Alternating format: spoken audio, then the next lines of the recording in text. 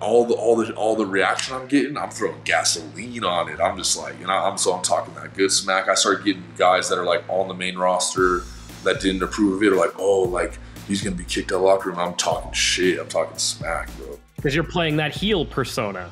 So I go in the locker room, I drop my stuff, I go down and get my hour of gym work and then 2 hours of ring training, and I go back up to shower, and I see all my stuff fanned out in the hall, and I'm like, no way. Front row seat. Hello, I'm your host, Shane Mercer, and welcome to Front Row Seat, part of the Millions Podcast Network. Remember to like, download, comment, subscribe, and follow us on all the socials at frontrow.pod. My guest today is a former WWE star, an aspiring MMA fighter, a training coach, and a recording artist. Joshua Bredl, a.k.a. Yeti, formerly known as Bronson Matthews. Thanks for joining me, Josh. How are you, man? Yeah, a pleasure to be here, bro. I'm doing good. How you doing, man? Hey, man, doing really well. Really excited to have you on the show here. Who is Yeti, and what is the Yeti hood? So I would say it's an origin story. Back when I was, younger, I was always like a larger individual. So when I was in high school, like one of those nickname things that the upperclassmen gave me, I was blessed to like play up in the varsity ranks right away. And like some ways of the upperclassmen's way of dealing with that was like to call me Yeti.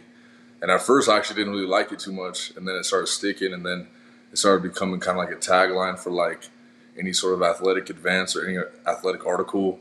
And then it got headwind, and then it's like I went to college as Yeti, and it just stuck and got embedded. And then anything and everything else I did after that, it was just my nickname, bro. It's kind of like, obviously, like, it's obvious, like a mythical creature, you know what I'm saying? It's like an Appalachian Bigfoot, you know? It's kind of how I move too. I keep it sleek. I keep it discreet. I kind of keep my business to myself until I pop out. And it's just been like the persona that I just kept rolling with, bro. Tell me, how big are you exactly?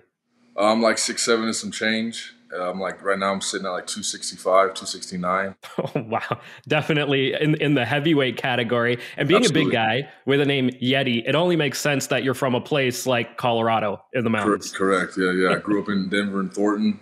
Mile High City, shout out. That's my hometown, bro. Talk to me about growing up in Thornton, Colorado. It's what, like a small city, right? Yeah, it's a small city. It's just north of Denver. It's easy to get to Denver from. The atmosphere and the geographical location definitely like hardens you as a kid more than you know until you get older and look back in retrospect. But it was a good time, man. My sports were like 5A, good decent competition, a good like scope at what could be. You know what I'm saying? If you rise through the ranks and like have a good career out here, you're kind of like seeded to do decent elsewhere. I would say personally that like, and probably still to this day, even with the advancement of social media and everything, like recruiting out of Colorado is subpar. There's like some sort of cloak around us that doesn't really let us be seen by all eyes unless like you're really doing profound things, which is like okay. But growing up in Denver, growing up in Thornton, it was a blessing and like shaped me to be who I am. You know, you played a lot of sports, and being such a big guy, you know, basketball was going to come naturally, football. What were you into first as a kid? I would say basketball was my first love. Growing up, like I was always like a thicker individual. Like when I was in fifth grade, I was more like the 5x5 kind of guy. I was thick, bro. I was kind of getting ready to sprout up. I was growing just as wide as I was tall to prep for my foundation. In middle school, I like fell in love with basketball so much that I basically forgot to eat. So I lost probably like 30, 40 pounds. I kept my big man leg strength, and then I started soaring. In high school, then, you played basketball and you played football? Yeah, so like my freshman year of high school, I didn't even play football. I was all basketball. It shows up. I was like, I'm doing this basketball thing. And then we had an injury. Our tight end went down, and our coach had asked me to play. So I started playing kind of later in the season. And like my first play as a tight end, I caught like a 55-yard touchdown. It was a corner out. It was on Denver East at Five Star Stadium. Shout out Denver East. Yeah, it was cool, man. It was like at that point I was like, all right, I think I like this. And then I started getting recruited. And then through like a very cool perspective of recruitment, I was getting all the letters, all the shiny stuff from all the big schools. I was really thinking about Oregon and Boise, and then CU offered me. And that was like my biggest like moment of like, oh, hell yeah, I'm doing what I want to do. I'm getting offered by my like hometown. I'm going to go to CU just like I wanted. And like, here we go. So I verbally committed. And then that was like when I came up with my first like major like heartbreak adversity. My senior year, I tore my shoulder up pretty bad and I was kind of like trying to like not play and recover. And this is when I already had like an official offer and I officially accepted, but I didn't like sign nothing yet.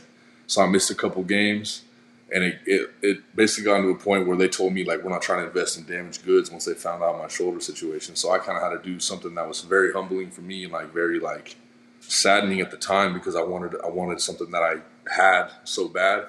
So then the D2 spectrum started coming recruiting me, and it was like, man, like these schools are like low budget. It's not as flashy or shiny.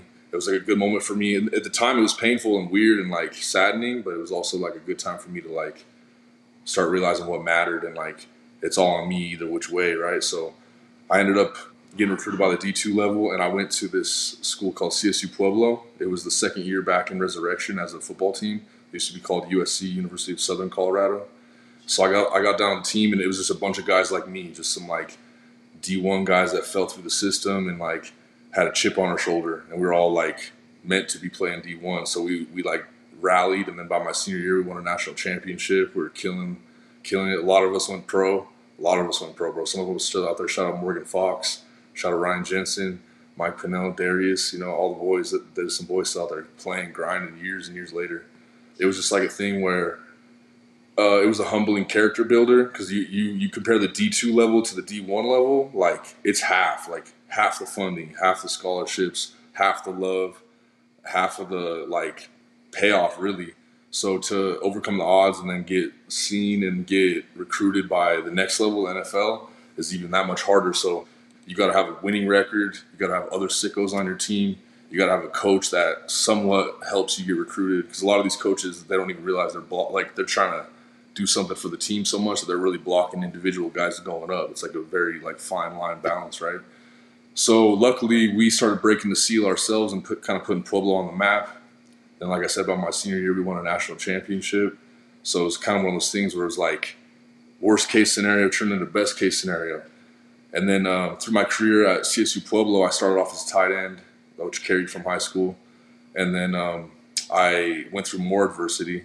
Before we won the national championship, I studied kinesiology, exercise science, which was a huge blessing because that was kind of one of the things. A lot of these players, a lot of these college athletes, you have kind of a plan or you have like a umbrella you want to fall under, and a lot of times it's comfy to like go to an umbrella that's still very close to athletics because you are athletics, like you love sports, you love your sport, so you want to stay near it even if you're done playing the game, and you can't even really fathom what that feels like yet, but you're trying to like prep for it if you're responsible. So I was like, all right, I want to stay in the athletic realm. So I started studying kinesiology, exercise science, just kind of like throwing like a dart at the dartboard, right? And through that, it was beautiful because I played tight end for 2 years, and then I switched to defensive end, like 3-tech DN. And I was kind of a mauler, like right away. It was like I got to think less and like go harder. So all the plays and the coverage that I was reading, I got to kind of just hone that in and just go destroy and go kill, right? So it was like a fun time for me to transform. Boom, I tear my ACL in the off season in spring ball. Oh. And then I find out that I'm going to have my daughter, Nayeli, with a torn ass ACL, not even knowing if I'm going to come back, not even know if I'm going to play again. And I'm feeling this is my first major injury, so I'm like even more dainty on it. Like my mental, like my body's trying to protect me from furthering the injury, so you're guarding even heavier, so things seem even more intense than they are. I got the surgery. I have my daughter, unplanned obviously. And those were just two more humbling moments that like really excelled me to more greatness, right? Because it made me tighten my game up. It made me really decide like what mattered to me and like how I was going to get it. It was a blessing because I started really understanding and learning the girth of my major in exercise science and kinesiology. And I was able to kind of translate these key items to myself in the recovery and the rehab. So next thing you know, 5 months pass of rehab, and I'm faster, stronger than I was ever before, and I'm looking good too because I'm like starting to translate these like scientific facts into my life and like see the cause and effects up front. So it's pretty cool. And with that came another blessing. I kind of was televising that on Instagram. This is kind of when Instagram first started popping off, and the fitness realm of Instagram was like very propagated and lush. And so I started, people were asking me for advice, fitness advice, and I was giving out free smoke in the DMs, right? And then pretty soon I was like, yo, I gotta make a little change off of this somehow. So everyone at the time was calling me Thor this, Thor that on social media. I can see the resemblance. So I came up with this idea to like, thank you. I came up with this idea to like make a fitness plan called 30 days, $1 a day. And I made like a female version, a male version, one with the mindset of gaining weight and losing weight for both genders. And it just hit, bro. And I started doing pre-orders for the next month. And then the next thing you know, I was making a little bit of money on top of it. So I'm like, oh, this is cool. I'm giving out and I'm doing this new thing, but I'm like, I want to play football. So I get released at 5 months. I come back. I'm getting into my groove again. And then all of a sudden at one of our walkthroughs before a game, I like run past the quarterback, like slap him on the hip to like pantomime that I would have got the sack because like, we take care of each other like in the preparation for the game. And I shuffle my feet and pivot to like run back to the huddle. And God just like sniped my ACL again. Boom, I fall to the ground. Everyone like, field went silent. I'm like, I can't even believe it. I like try to move my foot and I feel that the instability's back. And I'm like, damn, bro. Like within seconds, my knee's already swollen again. Tore my ACL again, bro. I had a lot of support around me, but I was like, that's when I really plummeted, right? Lost all kinds of weight just because I was in like a true depression. It was like my first like true, and I had my daughter like almost here. The timing was just awful, right? I kind of had this newfound like love for the game. I just got it out the mud again because I just came back from ground zero, and boom, I'm back at ground zero. So now I'm like, all right, I got time on my side, so I medical redshirt. I take a whole year off, and then coincidentally, like right after I get my second ACL surgery, my daughter's born, and I'm just like downloading everything I am and know to her, and I'm getting to spend a good amount of time with her during the day. Obviously, I'm still going to class, and I'm actually bringing her to some classes with me. I'm rehabbing with the same mindset, but just with a longer goal set. And my coach, John Riston, he was very like accommodating and helpful and supportive. And my team and like Coach Paul Creighton, my defensive line coach at the time, he was always like, I had Niley in the meeting room with me changing her diapers. She was very docile, very like intelligent girl right away. Partially because of like who her daddy is, but also because she's just like special herself. She was in like class with me. She was learning how to like articulate and go through these motions at like a professional or collegiate level. So that was kind of her baseline for knowledge. So again, all this adversity like came out like beautiful shining lights, right? So I just had to like stick with it. And then from that moment, got some more momentum again. We started doing good, started winning. We make it to the national championship. So that's 3 major injuries before getting to that championship then. 2 surgeries. So 2 ACL reconstructions. Those are moments where as an athlete, you know, like you have a lot of pride in who you are, but then you also have like this standard for yourself that you set because you do all this work for X amount of years. So like you have like benchmark points. And like when you tear your ACL, depending on what your position is and who you are as a person, like you just fall through all those benchmarks and you like remember them, see them, and then on your way back, you're like, man, this ain't it yet. And it takes time and like persistence, but doing that twice over kind of created this new type of animal inside of me that was like, all right, like there's going to be moments where you want to like quit or like fail. For me, it was just kind of like an antidote that allowed me to like reflect that into the future because we'll talk about it, I had more and more adversity come, right? So this is all before you're done college, right? Yeah, so this is by the time I'm done with college, I already had all this under my belt. So yeah. So I basically get to the point where we win the Natty, and again, it's a Division II national championship. So it's still like amazing, but it's very less than you would imagine in terms of like the post party, not like drinking beers party, like the post celebration as a team and as an organization, and as a school. All that was like pretty light, you know what I mean? It was like kind of like we won, got the school a huge check, a whole bunch of opportunity, and then if you don't have class next semester, it's like, see ya. So like now it's like, all right, with the odds against me really, because if you're a D2 guy trying to go pro, you might have some eyes on you, you might have some calls. You have a lot of faith to put in your agent, right? Like whereas my agent, wow, that was an experience too. That's an adversity. I had some friends that had the same agent. He was kind of a guy that was more of like a quantity guy over a quality guy, you might say. He was signing a ton of athletes, so he had a huge wheelhouse of athletes with potential, but he wasn't really giving us all the love and the effort and the mindset that you should, because A, there were so many of us, and B, this was kind of his style. It came down to a point where I was lucky, like I got invited to, when the draft came out in the 7th round, it was like pretty clear that the Broncos and the Eagles were like going to take a D lineman. I had worked out with the Broncos. I went to the regional combine, really set myself out. So it was like some moments where it seemed like the odds were against me to the utmost, but I just kept putting in the work. I was prepping with the best for the league, and then I went to the regional combine, which was here in Denver, Colorado, killed it. I got invited to the Super Regional Combine. I was there with a lot of guys that have been out of the NFL. I'm trying to get back in. Did very well too. And at this point, it's kind of on the fence. Like, all right, I'm a 3 tech. I'm about like 280, 285, but they're kind of wanting me to play O-line, which is like scary because I haven't played that ever. And at the pro level, it's a whole different beast anyway. I'm kind of gaining more and more weight. I'm basically like 295 at the Super Regional Combine. And I ran some good numbers. I still showed like my athletic ability. I performed well. So then the draft comes, 7th round comes. I'm waiting. I'm seeing him. Boom, passes me. Boom, draft's over. I haven't gotten a call. I'm tripping. I'm trying to call my agent. This guy's not calling me back. I started hearing from some of my buddies that have the same agent. They're like, they haven't even got nothing. Some of these guys are better athletes than me, belong in the NFL. They didn't even get a try. All of a sudden, I get a call. It's Green Bay Packers. They're like, hey, man, we want to have you come out, blah, blah, blah. I'm like, what? So I call him to let him know. He's like, oh, congrats. I'm like, what the hell's going on? So that moment, I'm just sending it. So I get out there, start working hard. This is like after like maybe a week and a half of being there. They asked me to come in and bring my black iPad, my playbook. So I'm like thinking, oh man, I'm cut. This is crazy. Like, that was the sign. Yeah. So I go in, I bring my playbook. We talk a little bit. They take it and then they give me a white iPad. And they're like, all right, we want to try you at O-line, right tackle. Like, you better dive into this playbook and figure it out. And I'm like, I feel blessed with the second opportunity, but also I'm like nervous because like that's like me telling you, hey, bro, like this podcast is cool, but I need you to go be a dentist real quick and do this root canal. Cool with that? Like honestly, and you're like, here's the instruction manual. Go knock that out real quick. I appreciate it. And you're a dentist now. So like that's it. So, you know what I'm saying? It doesn't really translate. Like maybe you'll go try and maybe you'll get it done.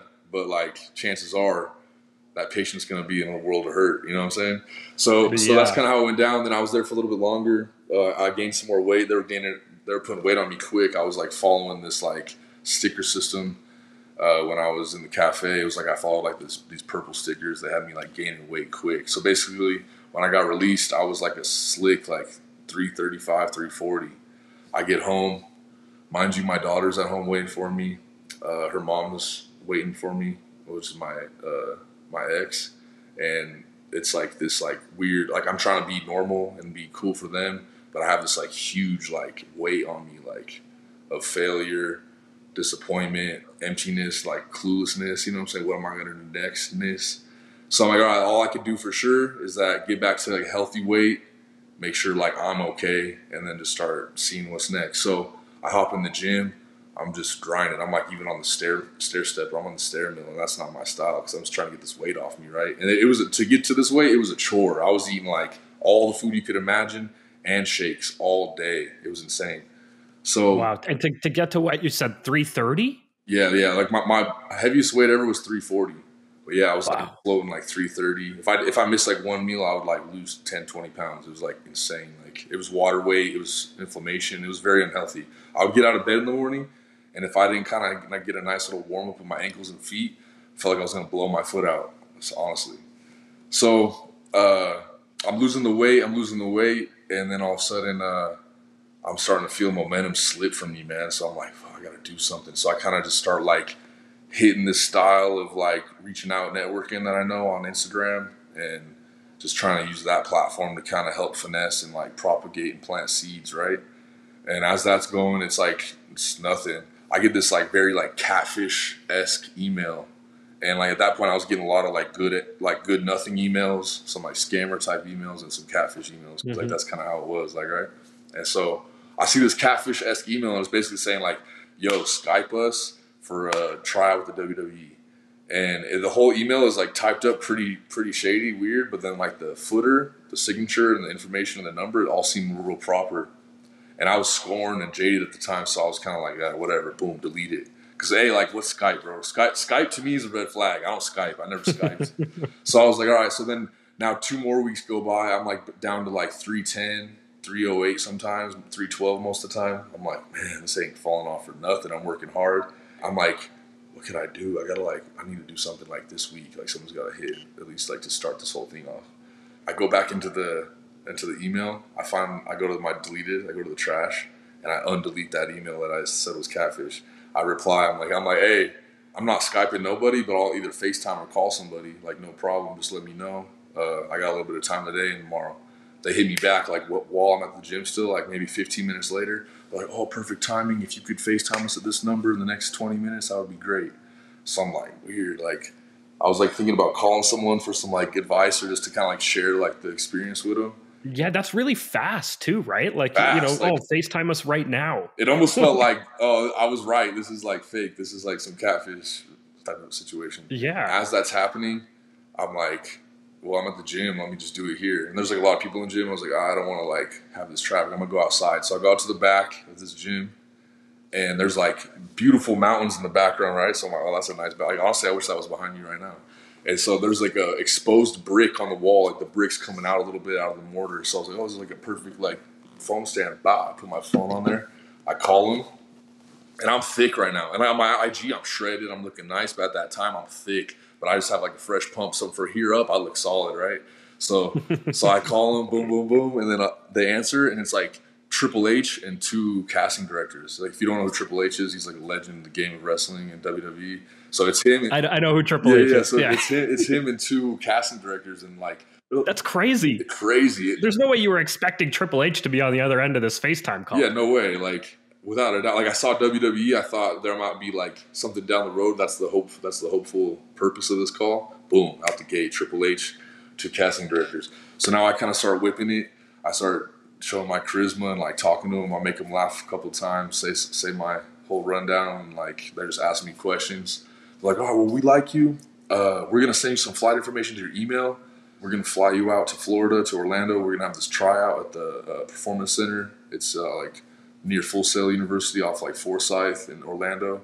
It's going to be a 3-day tryout. Like, we wish you the best. We hope you're everything you say you are. And I'm like, oh yeah, like, I'm going to come get that, no cap. So I get off the phone and I'm like, I tell my family at the time, like, yo, I'm about to go do this. And it's kind of like this weird, like, almost like a hangover effect where it's like, oh, you're like, really? You're leaving? It was like almost this like doubtful energy I got from my ex. It was like one of those moments where, like, I think probably in life, anyone else has gone through that, they might fold, or they might be like, yeah, you're right. Like, I'm just going to, like, do what's smart, or, like smart, like, whatever that is, right? Which is, like, this construct that's, like, kind of, like, just let off the gas because you don't want to run out of gas type of thing. Like, nah. So I was like, I'm going. So I go down there. Right away, I didn't have a lot of experience in things like this, but I could just tell from my insight, this is, like, low budget. But, like, also, because they're feeding us, like, Chewy bars. Like, they're feeding us weird stuff, right? Like, there's no solid meals. There's a lot of people here. And every day people are quitting. They're trying to make the weak exposed for the camera, but also just to get them out of there. So every day people are quitting. And basically the Performance Center is like a beautiful little center that the WWE has where it's like, if you're on the main roster and you're big time, it's somewhere you go to kind of light practice, watch some film, talk to some people, catch a shower, get a lift in, and there's like 3 rings in there as well. So, but for us, they're using the 3 rings as like this cardio, like death cycle where it was like there was a movement in each ring, and then once you're done, you had to slide out, run to the next ring, slide in, keep it going. So they're just doing this like melting pot of just trying to whittle out the weak, and it was working, and it was cool and fun to see. They're filming it. And then it gets down to the 3rd day, and they're like, all right, we're going to announce the final 13. And, like, most people quit before they even told them to go home, right? Because it was hard. It was just one of those things where it's like, if you've taken yourself to that level before, like, if you play college sports and you've been through an off season, you could handle this. But it's still going to, like, test you.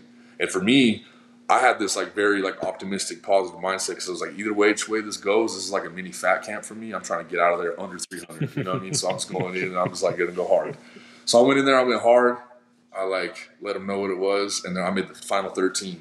So next thing you know, they're like, "Congrats, final 13! You're gonna be on ABC season 6, Tough Enough. It's a reality TV show where it's an elimination style. This is actually the first of its kind this season. This is the 6th season, and it's gonna be live voting to keep you or send you home at the end of each episode." And I'm like, "What the hell? This is awesome!" So they start kind of like interviewing us a little bit more. They give us like a stipend check to get some more clothing. And I'm like, yo, I'm going to send a stipend check back home. And I'm just going to go home and get my clothes and bring them back because I need the money right now. I'm just going to give this to the fam. And they're like, oh, no, you can't go home. Like, we start filming media the next 3 days, and then we start the show in 3 days. I was like, what? I was like, you better tell my baby mom's that. She's going to be pissed. And she was.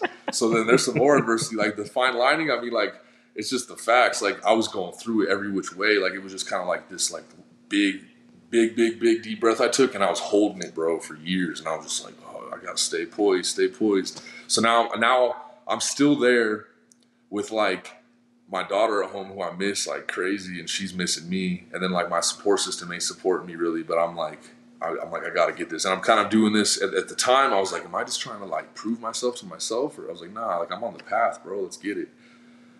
They get us into this warehouse, bro, and the warehouse is actually connected to the PC, which I was referencing earlier. And like the warehouse is like 20 foot, 24 foot ceilings, and that they stage out a reality TV show house. That they make it almost like a lab rat experiment. There's no ceiling, right? So from a bird's eye view, you can see all the rooms, and like after like 8 feet tall, there's no ceiling, but they shoot everything so it looks like you're in the house. Oh yeah, okay, I see what you mean. There's nothing like to sort of make it seem like there's a ceiling, so they can shoot down into the rooms however they need exactly. Or when they're in the room shooting, they just make sure the angles to where like the wall cuts off to perceivably there's a ceiling. So it's hot, bro. It's Florida. I don't know what month it was, but god dang, it's hot and humid. So there's no AC. It takes 4 days of living there for them to like rise one garage, get some like particle board to patch that rise garage and like cut some holes in it. They get this diesel air conditioning unit, and they're just pumping in diesel AC for the next 16 weeks to keep us alive. No AC in Florida just sounds crazy. You know, when I say low budget, bro, that they got to the point where like, so for the kitchen, there was no like permit for a gas line or for like any like kitchen stuff. So we had one of those like fridges that your mom gets you for college, like a tiny one, and like a microwave.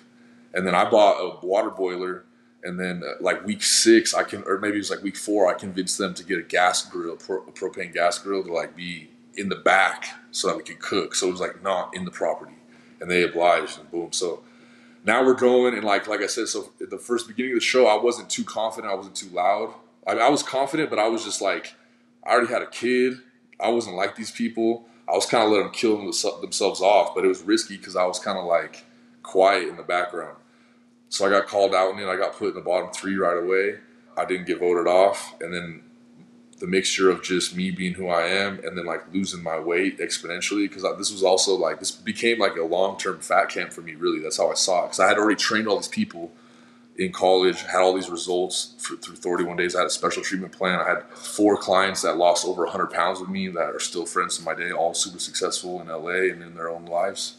I'm like, all right, I know the game plan, I know the formula, I just got to do it to myself. And I'm in this perfect environment with like 0 excess and 0 like temptation in terms of dieting. And I'm there locked down Monday through Friday, and they bring me, like, if you have enough like responsibility to write out a grocery list on Mondays, on Tuesday they bring the groceries. So I was the only one. I'm like asparagus, salmon, white rice, oatmeal, and that's pretty much it, bro. I was just repeating all the good stuff. Go all the way to the final, win it. Along the way, I had some other connections that led to some more seeds to be sprouted in the future, right? So I get to the end of the show, win the show. I win a 1-year contract with the WWE and $250,000. And they turn my 1-year contract into a 4-year contract. I play this game of life. I shuffle my family out there. I come up on some experiences that are lessons. My family splits. My daughter and baby mama are gone for like mad long. That's trauma, turbulence. I'm sticking with it. I'm like making trips to see my daughter. Daughter's making trips to see me. There's like some situations in the WWE that if you're new to that scene, they have like their own culture that's very like rich and like dialed in. And part of that culture, if you aren't from it, they'll try you through like, they'll basically be putting out mouse traps or like banana peels out. And if you slip up, that's when you know about it, right? So I was learning about what I was learning about in the WWE. It was kind of like this viscous ecosystem for me, because like I got into it through the show. Classically, tough enough winners don't last long. They like really come for your head, which I was a little different. It was a beautiful experience, bro. I was in the WWE for like 4 years. I was living in Orlando. Once that came to an end, I was like, I know in my heart right now, at that age, I was like, there's really no one in this industry, the way it's going right now, that I really want to like become, like truly. Like there's a lot of guys I look up to. I would say there's a handful of guys in that industry I look up to and like want to be like. But at that moment, I was like, that was my logic. Was like, right now in my wheelhouse, in my ecosystem, and who's influencing me and I have like pull with, none of these guys really on my side, and none of them I really want to be like. So like, I've been here before. Like I've had things taken away from me. I'm just gonna like set myself up to like retire. I had gotten a very minimal concussion that was witnessed, and I like bled from my head. So like it was a protocol type thing. And when I got this concussion, they shelved me hard, and it was like, How did you get it? there's a bunch of cardio drills that you can do. There's like this one up and over drill. Say you and me are doing the drill, and we lock up in the center of the ring, and I take you by the back of the neck, and I throw you at the turnbuckle, and you stumble at the turnbuckle. And my intention of that was to throw you in the turnbuckle and then like tackle you in the back so that you know what I'm saying? But I've seen this before. But as I get to you to go tackle you, you outwit me and you jump and you grab the corners of the turnbuckle. Oh yeah, okay. You throw your legs up and I go under you, and then you run that way, and that way you repeat, almost like suicides but wrestling style. So I'm doing that. Okay, so you're practicing this technique. Yeah. So I'm doing this drill. It's actually just a cardio drill at this point. And this guy named Caesar, I was doing it with him. He's a great guy. He's still in the biz. He's killing it. He kind of double clutches and doesn't really get up because we're exhausted. So he kind of like can't get up. So I kind of like analyze. Then he double clutches, like I said, and then his heel, bow. And so I'm like, oh. So we finished the drill, and as like I'm finishing, I started seeing blood drops on the floor. And he opened me up a little bit, and I had like a nice goose egg hematoma, right? And they're like, oh, you might have concussion. Normally I might be like, nah, I don't have a concussion. And I was like, all right, well, then what do you think? So then I just went through their system. Next thing, their system like put me on the shelf heavy, and it was obvious.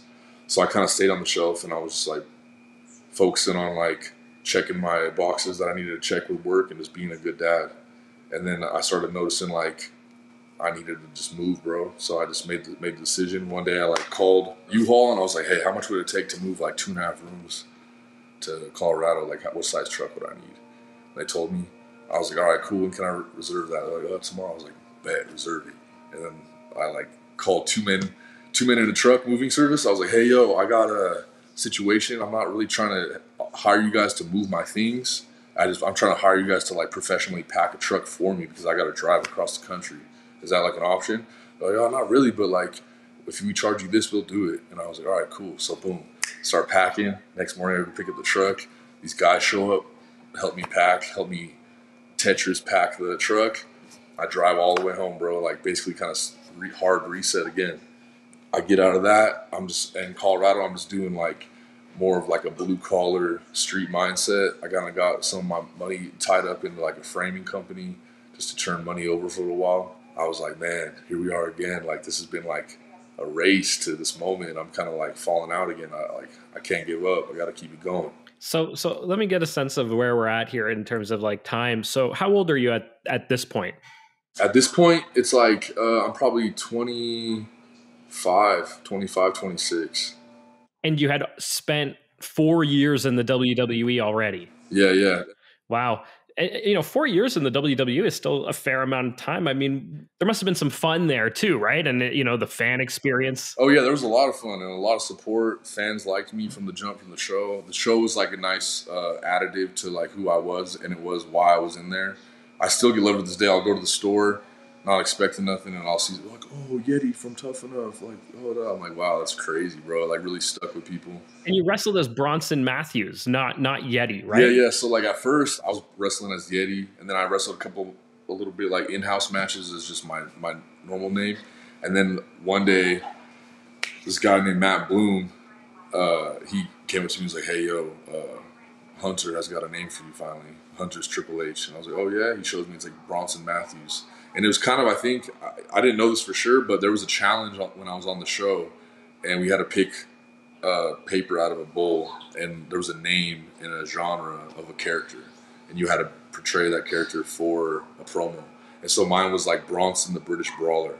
So I had to be like a British guy and like be Bronson. So then that kind of echoed forward, and I think that was just kind of like the know-how behind that. But yeah, I mean, like, I don't mean to get negative with WWE. It was just like, I would say overall as like who I became as a person, there was a lot of adversity within that like when I look back, that's like which could sound negative is more like the positives that came out of it. There was a lot of fun though too, man. Like I have some good friends, some lifelong friends I met in there. We're all over the world now because they do a great job of recruiting from all walks of life. Yeah, so I wrestled as Bronson Matthews though. That was like, actually when most of my trouble started was because they were like, all right, you're Bronson Matthews. We want you to be a heel, which is a bad guy. Babyface is a good guy. Heel is a bad guy. So like I was like, they gave me the thumbs up to be a heel, and I'm cool being a heel. I'm kind of good at being a heel anyway. So I'm like, all right. So I started talking smack to everybody. I'm like in it to win it on that front.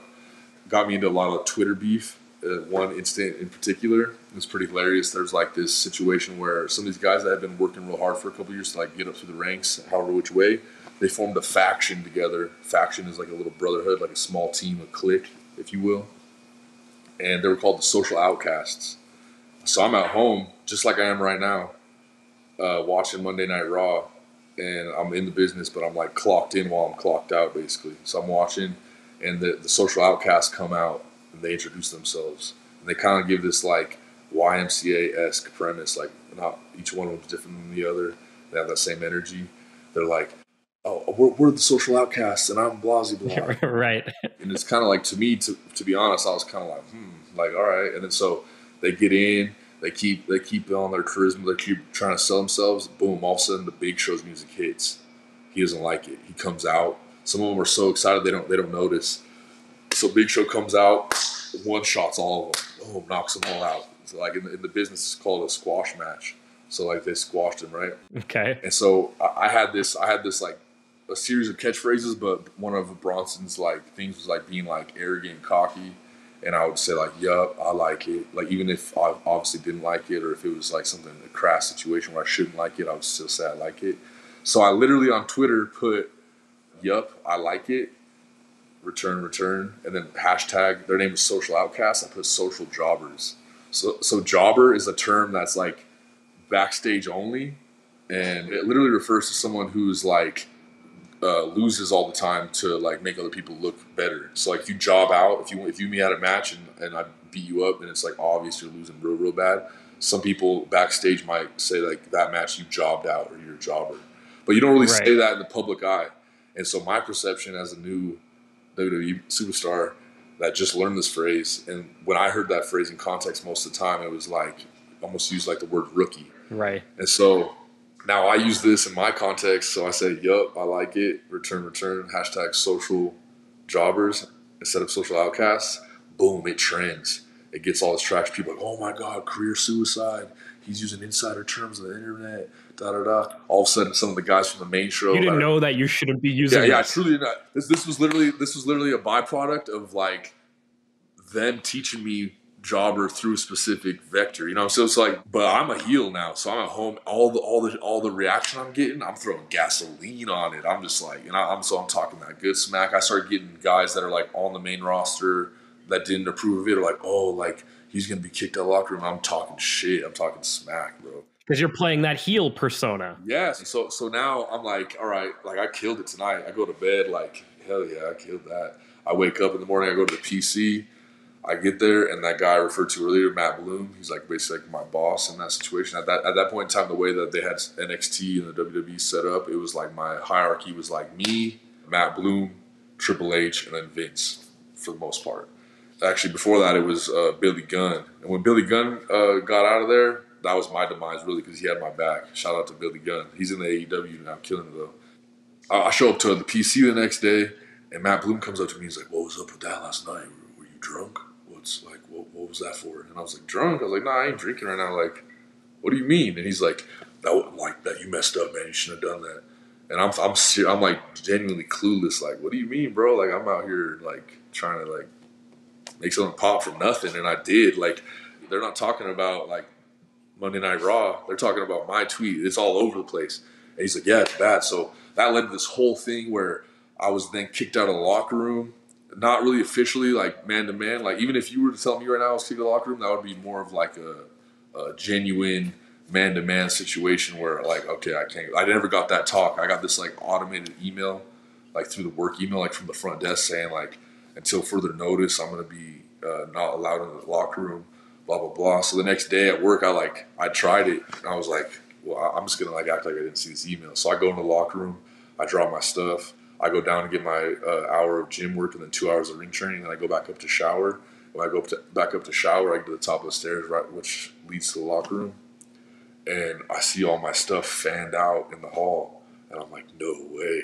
So I have this like little like softcore altercation with everybody in the locker room. I get my stuff picked up from me, of course, and then from that moment moving forward, I was kicked out of the locker room. So at any venue that I would perform at, like whatever the main male locker room was, I would just assume that I'm not allowed in there because I'm not. So it became a very slippery slope of like, all right, like I'm doing this as my career, but odds are against me, coworkers are against me, and like I gotta start like prepping for the future. What's next, right?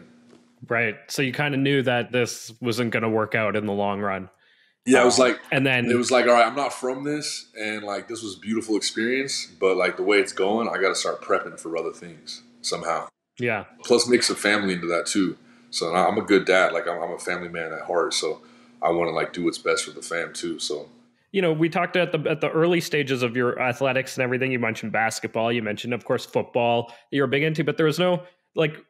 Was the WWE ever even part of your vision or your dreams? Or was it that Instagram message that really kind of pulled that out? So I think Instagram allowed me to like display my like weirdness and my charisma and like person I am, like the Yeti side of me, and market that without like just as a natural thing, right? It wasn't like a game plan where I was like, all right, I got to be this crazy guy and I got to make this gimmick up so that someone will pick me up. It was just me just being myself and also being genuine to like kind of like an I don't care attitude mixed with like my comedy. And so I think that helped a lot along the way because of my size and like who I am. I had people like mention like, oh, you should be a wrestler or something. And I'm like, yeah, that'd be cool. But growing up, my only like, because I didn't have cable, I wasn't like watching WWE. I would go to my friend's house and play like Nintendo 64, and I would play like SummerSlam and like SmackDown video games on his Nintendo 64. And I'd always pick Stone Cold Steve Austin, or I'd pick The Rock, or he had like this downloadable content. I picked like Razor Ramon. He was like my favorite. So like that was my premise of that, and it wasn't like I never like thought negative about it, but it was never like my main thing. But right, the universe just guided me there. You feel me? Crazy. So then there you are, you're 20, 26, 27, back in Colorado. The WWE is behind you, and you're thinking, what's next? Yeah, I'm thinking, what's next? I'm starting to feel like, not like this is a bad thing, but in comparison to my life so far, I'm starting to feel like the most civilian I've felt. Like I'm kind of like letting my athletic abilities not like slip, but dwindle. And I'm like gaining some weight. I'm kind of like going full American Dad mode, you know what I mean? And like there was a threaded silver lining within the Tough Enough experience. A week of the Final Four, we went to New York and we had like a week off to do like media. And there was a day where we went to this Make-A-Wish Foundation event, and it was like actually pretty like profound, like intense event for me. It kind of like solidified some perspective for me. I was basically in the room with like a handful of like terminally ill kids that were all younger than like 11, and they loved the WWE. It was like John Cena and the Bella Twins were like the main ticket for them to feel good, and then it was like me, this cat named Zizi, this chick named Mandy Sachs, Sarah Lee. So it was the Final Four of the show, and so we're just making them laugh, having fun, eating hors d'oeuvres with them, just like sharing stories, talking to their parents. Their parents are like happy too. It was like a cool event. At that event, I met this guy named Kirk Myers. And at the time, he had just started this gym. It's like a boutique, like bushy, nice gym called Dog Pound. And I met him at that event. He had noticed I lost a lot of weight. He's like a big guy, I'm losing weight. He himself had lost a lot of weight. Ran into him and he's like, hey man, I like what you're doing. I know you're gonna win.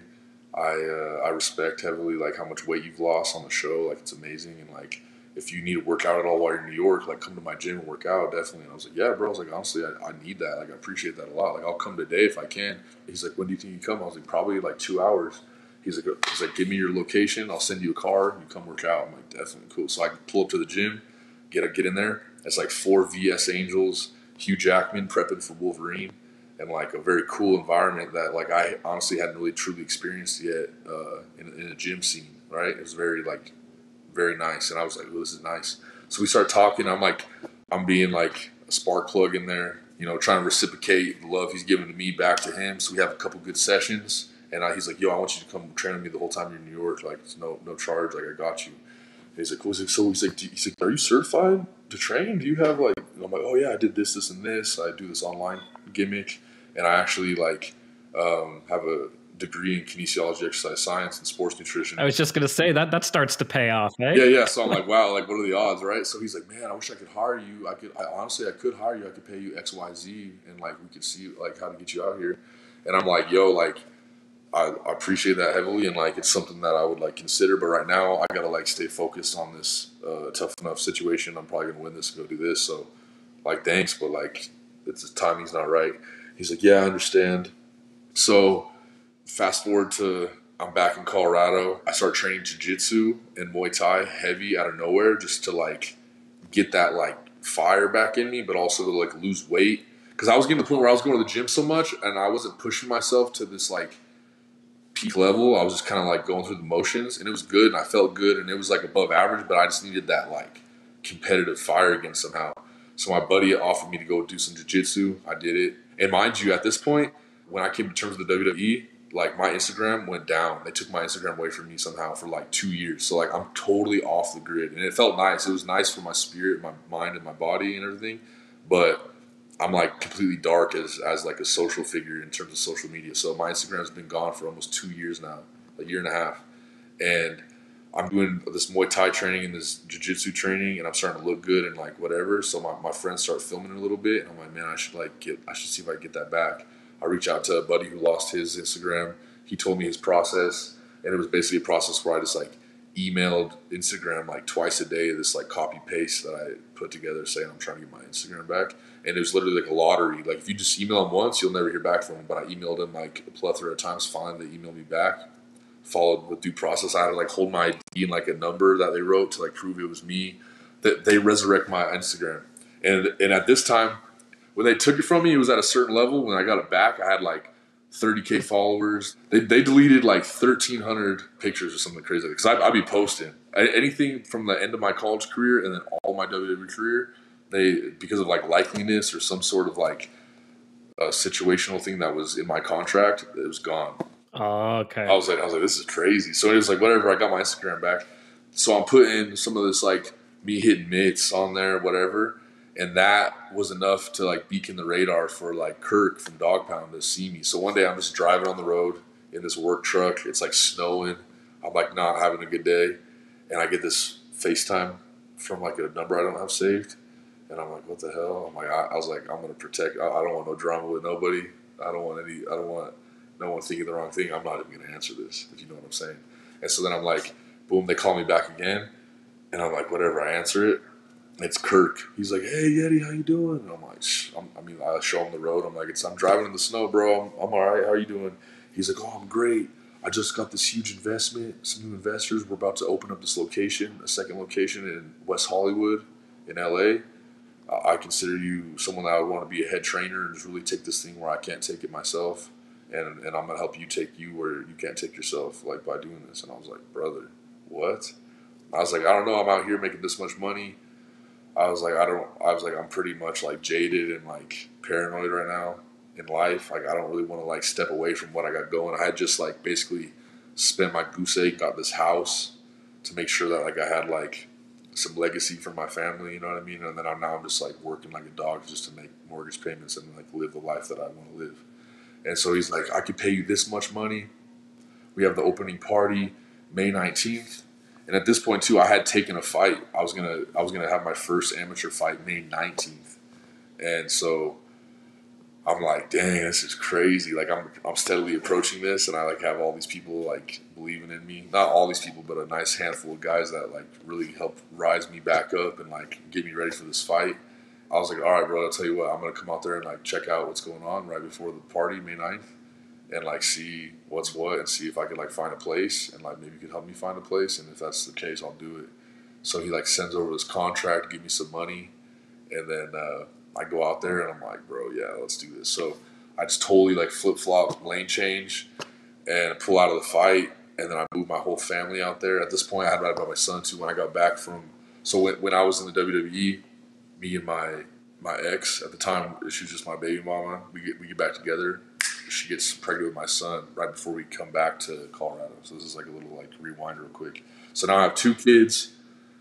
and I have a baby mama, and I'm like trying to do the right thing. So like I get to LA, I see the possibility, I see the opportunity, I dive in on both feet like I know how, and I'm instantly doing like, there were some days I was doing 11 sessions a day, bro. I was doing like usually like 7 to 8 sessions a day, and now like within 2 weeks I'm training Justin Bieber, Kelly Rowland, Adam Levine, Ricky Martin, just to name a few. Like I'm training like nothing but sickos out the gate, and they're all loving me. I have this weird. Wow, these are big A-list celebrities, man. Oh yeah, bro, it's incredible. So I'm basically like, I have this weird, like I'm me for one, and then for two I have this look, they say, and then for three I'm kind of this like C-class celebrity that I have like insight as what it is and feels like to go through what they go through, but at a lower level, and they can connect with that. I keep it real, bro. I keep it real genuine, and like people like me. So now this momentum, they like to train with me. It's just going good. The gym's booming, bro. Like we got paparazzi outside all day. It's like money's good, everything's good. But like usually when everything's good, something's like kind of not good, right? So for me at that time, it was just like my family. Like my daughter was happy, but like my relationship was struggling heavy because of just all this chaotic movement along with like mental toughness, to be honest. So that was another turmoil point where like now my family splits again, and my baby mom decides to like take the kids, go home. So now I get this Rubik's Cube to like solve, but I keep it pushing. Dog pound continues to grow. I'm killing it. Now I'm starting to go to both locations. So I'm bi-coastal. I'm going to New York to kind of like supplementally help, come back.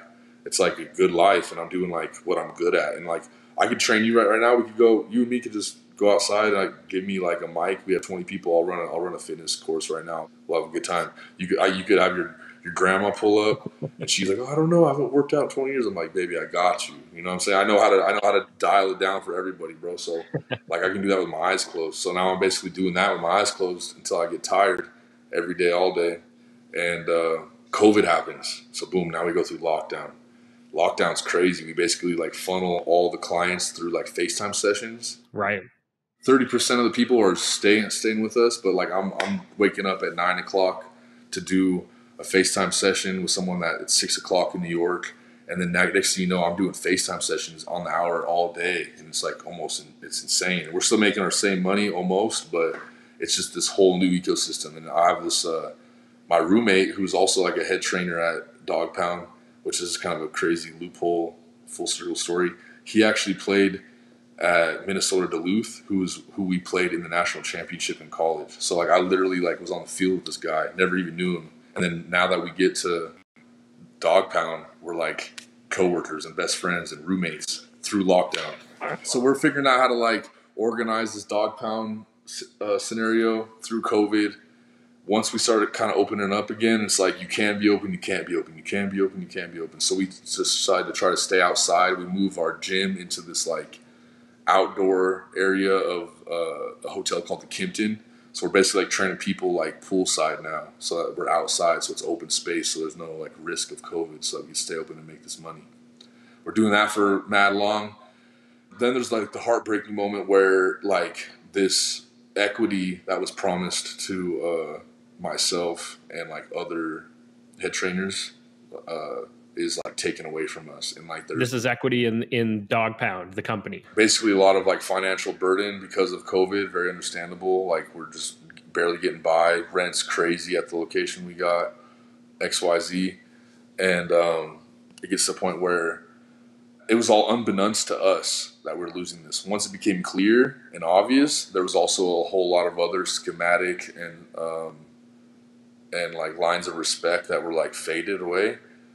I got to a point where I had enough once again, and I'm like, all right, like this is the time for me to where like I feel like my values being compromised, the promises I was given are compromised, but I'm still in this geographical location and I'm set up to win. I know how to win. I'm basically going to win, and I'm gonna leave and start No Cap Fitness, because like one of my taglines in life since college is like no cap. A lot of people say, what does no cap mean? Okay. You can throw it on like any sentence, like it almost like it's an apostrophe, but you could also like say it in an inspirational way, like to affirm someone's doing well, right? Like no cap means like no salary cap, no limit, no sky. There's no cap, so it just means like it's just a positive affirmation of mine that is like widely used in society today anyway, but like I really like stamp that down because like that's how I'd be trying to live my life, no cap, baby. So I start No Cap Fitness, and I don't really know how I'm gonna do it, but I'm gonna do it. And then I get blessed with this space that's like so incredibly close to Dog Pound. Start paying rent there, start having clients come, and I'm just turning over clients, just doing what I know how to do, grind. That goes good for a while. I'm training my buddy Jeremy Piven. He's one of my good friends. He's helping me, supporting me a lot. Some of my older friends are like coming out of the woodwork trying to help me and support me.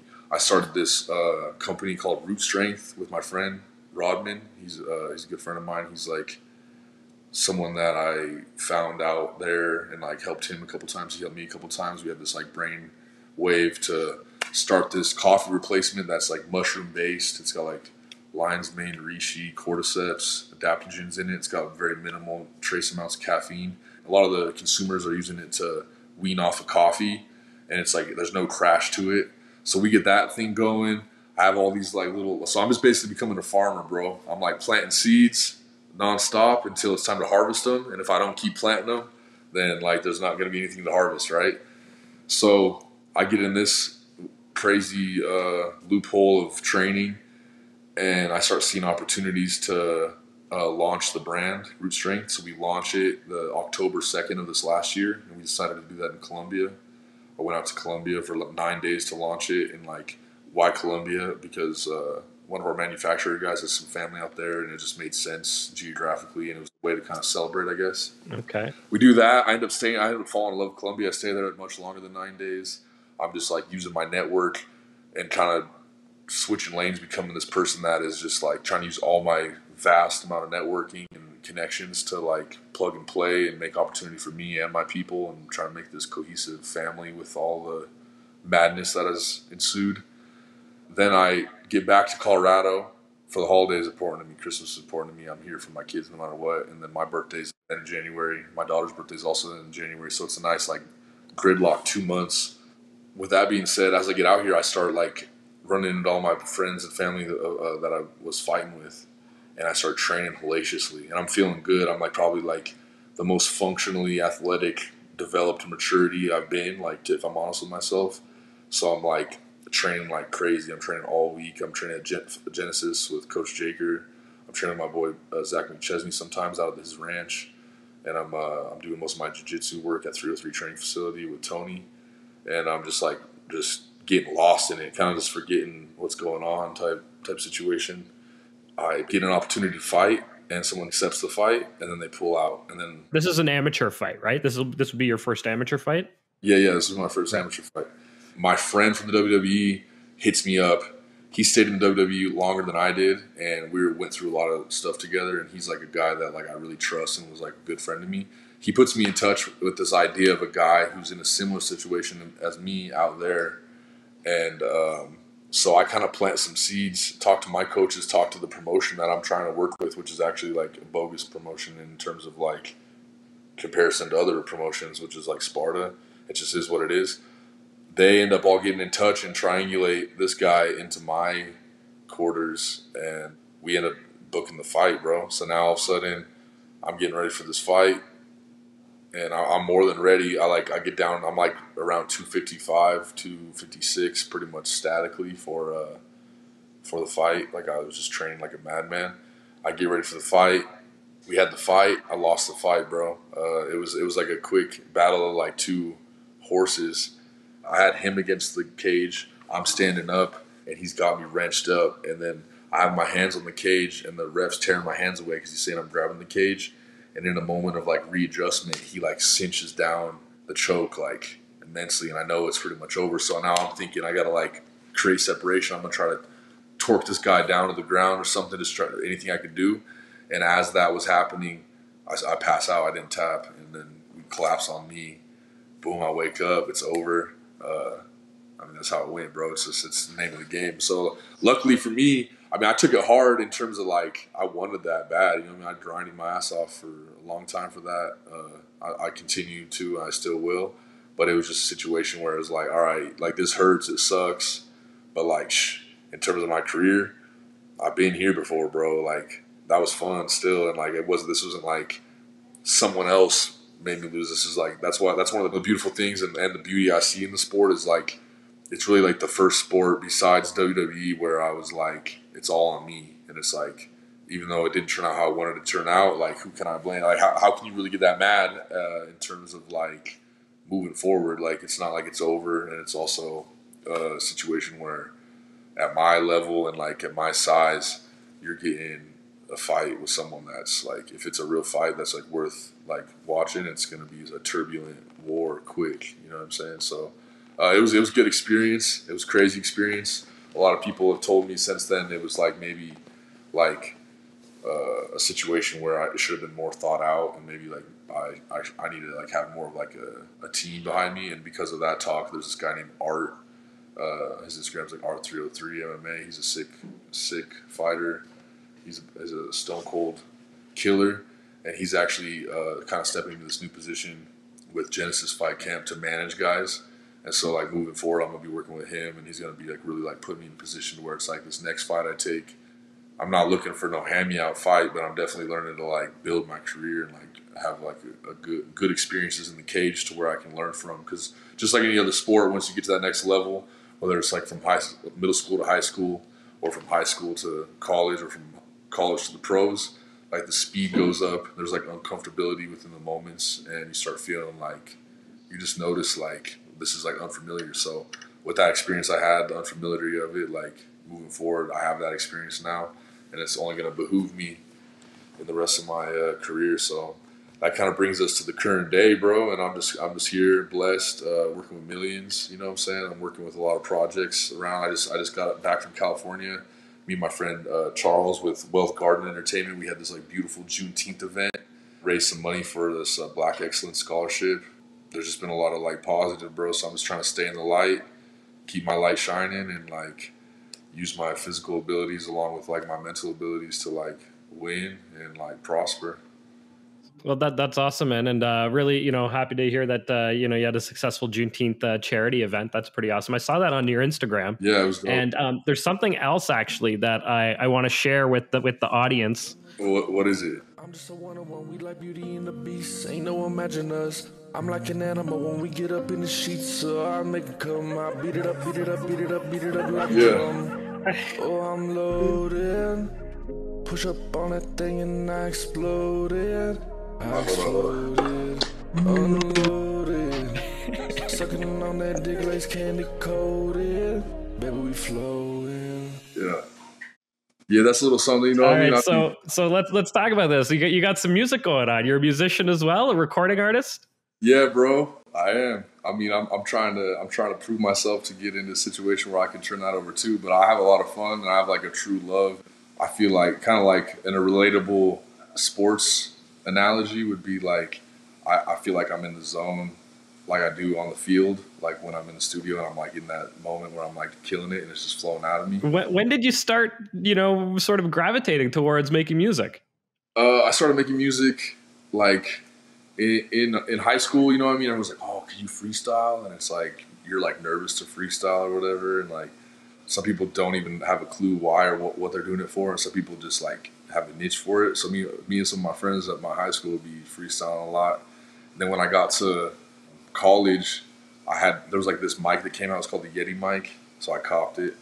And then me and my friend Paul Browning we were both injured, so we started making these like kind of like parody songs. We would basically like take an instrumental and like match the cadence of whatever artist had a song on that, and we would just change the lyrics. I wasn't trying to practice, but it was a nice way to practice how to deliver. And like we made some songs like in reference to like our team, and just like a bunch of like a plethora of songs. Some of them are on the SoundCloud, some of them are like forevermore exclusively not gonna be heard. And like some of them, like I'll be feeling them, and like I can tell my friends were really feeling them, and some of them I wouldn't really be feeling. My friends were feeling them. So it's just one of those things where it's like you just gotta keep throwing it, bro, and like it'll work out. And then I think like now I've been practicing that technically for like 4 years, like pretty like consistently. I'll make like 2 songs a week at least at night or like whenever. Like right now, my current like musical situation, there's this house band called like That's Hot Music, and it's like Maddie Ghost and Parmesan. It's my 2 boys. They're killing it. That we're gonna actually make a song pretty soon, so it's gonna be more of like it's gonna be a house track, but like I'm gonna be the vocals on it. they have a new studio at their basement they're going to be messing with. So, and then I have this friend that I played at high school football with.